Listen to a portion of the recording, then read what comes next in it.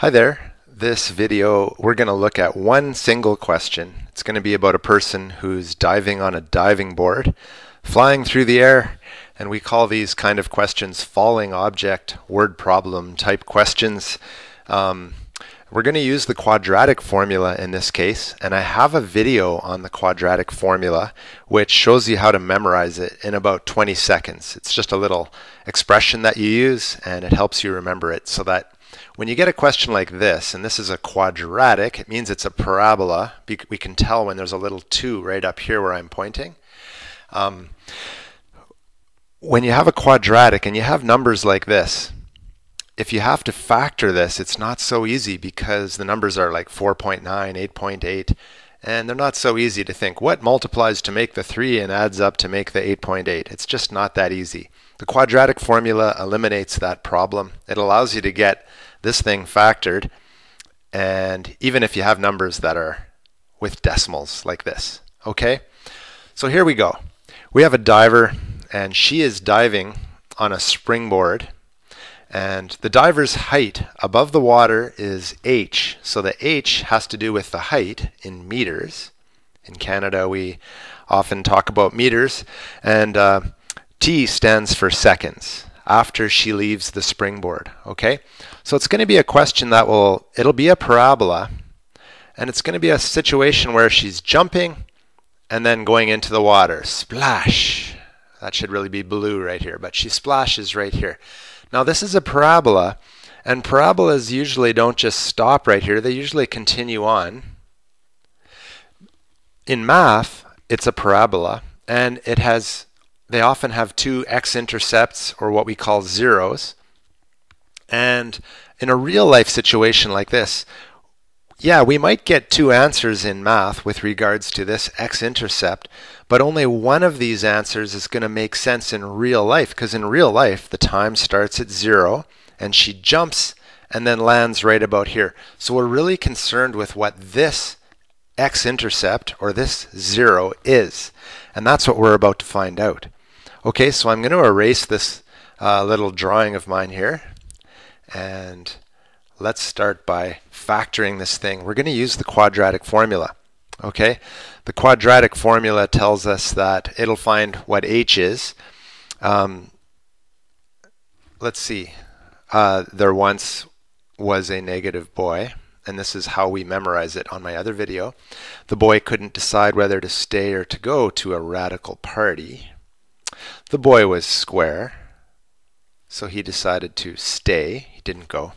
He missed out on 4 awesome cookies. And the party was over at 2a, and we don't use the m, but we can go 2a. Anyway, that is the quick little expression, how we could memorize this really quickly. And let's now figure out, this is the a value right here. Over here, the 8.8 is the b value, and 3 is the c value. So let's put them into this formula and come up with our answer that we're looking for. So negative b would mean negative whatever is here. So if this 8.8 had been negative, we would have made it positive right here. It's positive 8.8, so we're going to put the negative sign in front, 8.8. Okay, plus or minus the square root of b squared. So that's 8.8 squared. Hopefully I can fit all this in here. Minus 4 times a, which is negative 4.9. I'm going to squeeze it in here, hopefully. And c is 3. Okay. And then underneath that, the party was over at 2a. So 2a, negative 4.9 once again, right there. Okay, so we've filled in this quadratic formula with all the numbers, okay? And at this point, really all we have to do, we have to make sure we're able to punch this into our calculator at this point really well, okay?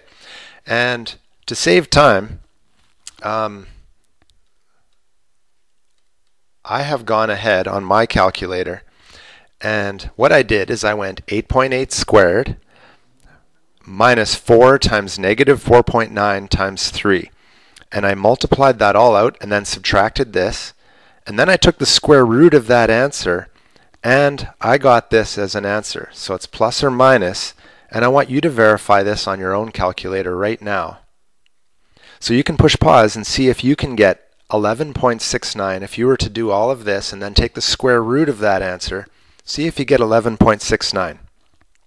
On the bottom, we know that 2 times negative 4.9 is going to be a negative number. It's negative 9.8.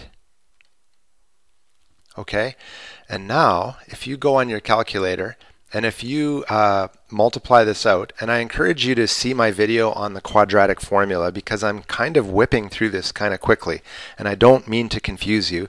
I just can't talk about everything in detail because then this video takes forever.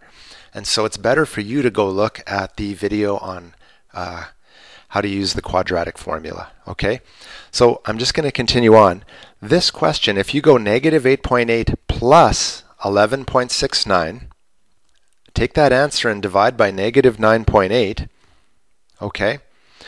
And then you do the opposite. You go negative 8.8 minus, because it says plus or minus here, if you subtract 11.69 and then divide by negative 9.8, you're going to come up with 2 answers. And you can try that right now on your calculator, but here are the 2 answers that I got. And I'm just rounding them off. One of the answers was negative 0.29, and the other answer that I got, I know that arrow, it's not a mathematical thing you need, but I'm just writing it there for some reason. The other answer I got was I'll round it off to 2 decimals, 2.09. I think it was 2.089 or something. But as you can see, we got 2 answers. And remember that little parabola we had before? It looked something like that. Well, one of the answers was negative, the negative 0.29. The other answer you get is positive, which is 2.09. By the way, that's 2.09 seconds. And that was the answer we were really looking for. That is the point in time that she hits the water. Okay? So she splashes down at 2.09 seconds. All right? Now, if you go to a website like Desmos, and if you punch in this equation right here, this exact equation, here is what you will get. Okay? And I've filled it all in here, and I did it for speed's sake, just so you could not have to wait forever to see this on a video. And look at that. I punched it in. Here was the negative 0.29, and over here is the 2.089 right here. And yeah, obviously it looks kind of silly the way I have this zoomed in. I mean, not many divers will jump that high up and come down. We could have stretched this out, but this is our parabola, and we verified here that we actually got the right answer using the quadratic formula. So one of the answers makes sense, and at this point you would write a sentence right here, and the sentence would say this. The diver, how long is it until she reaches the water? It takes her 2.09 seconds to reach the water. Something like that. And then you're good to go. And that is how you solve a question like this using the quadratic formula with a real life situation where you get 2 answers and you only pick the positive one because that's the only one that makes sense in this real life situation. We can't go backwards in time, so we don't need this answer here. I hope that helps you out. Like I said, watch those other videos in case you're confused by how to use the quadratic formula. Have a great day, everyone.